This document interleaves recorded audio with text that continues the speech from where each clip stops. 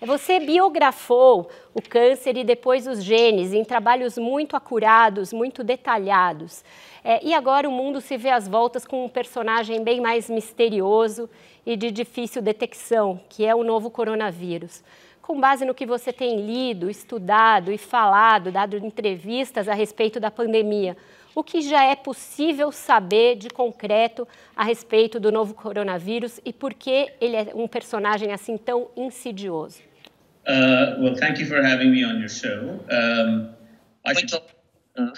Obrigados.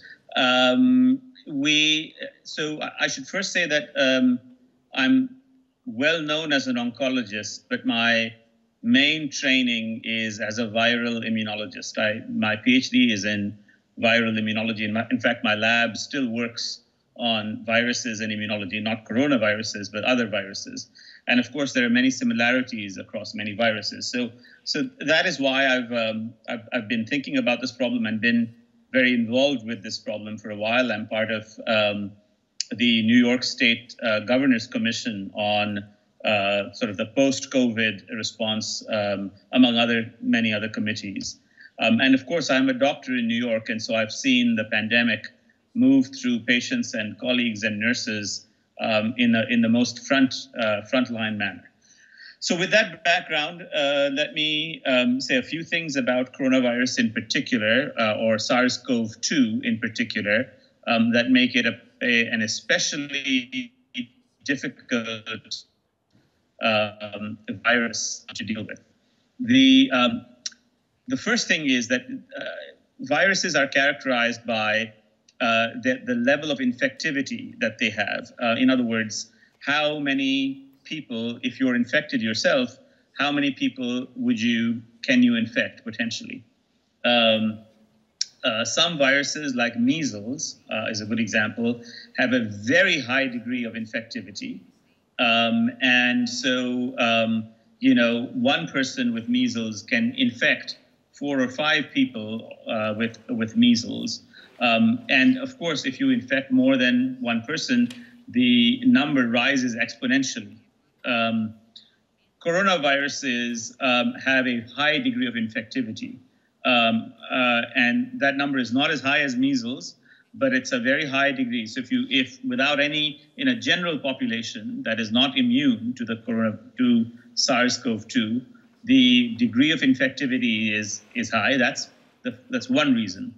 The second reason is that, and that is an extremely complex reason, that is that there are many people who are asymptomatic, who do not have symptoms of coronavirus, who still can infect other people. Now, this is a very unusual feature of this virus. It is unlike, for instance, a virus such as Ebola, where you develop symptoms, and so you know that you're carrying the virus, and therefore you can isolate and potentially quarantine such patients, or isolate and quarantine yourself. But this virus doesn't seem to have that property.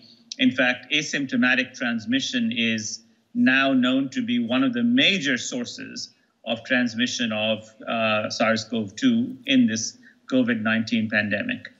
And thirdly, we do not fully understand the immune response to this virus. We're beginning to understand the immune response to this virus.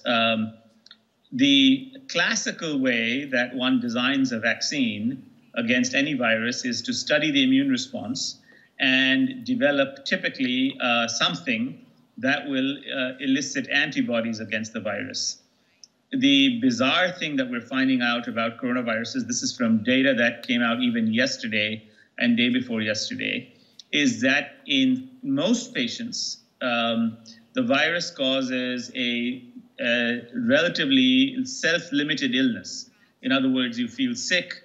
Many people know the symptoms. You lose a sense of smell. You can lose a sense of taste. It infects the lung cells, infects your respiratory epithelium. In most cases, this resolves over the course of 10 to 14 days, although during that time, you might be spreading or transmitting the virus. However, in some cases, patients, for reasons that we don't understand, do not raise an appropriate immune response against the virus. They raise a dysfunctional immune response against this virus. This immune response is characterized, we now know, by the inability to mount a particular kind of signal called an interferon, particularly some kinds of interferons. Patients do not generate these interferons, and then they progress to a severe disease. So that's one problem. And we think that in the second phase, or in the very late phase of the infection, it's not even the interferons that's the problem. Your body generates a storm of signals. It overreacts or has a hyperreactive quality. It's been described as immune misfiring. It's like giving someone a gun, and the gun, instead of shooting the right target, shoots all sorts of targets around it and makes a big mess.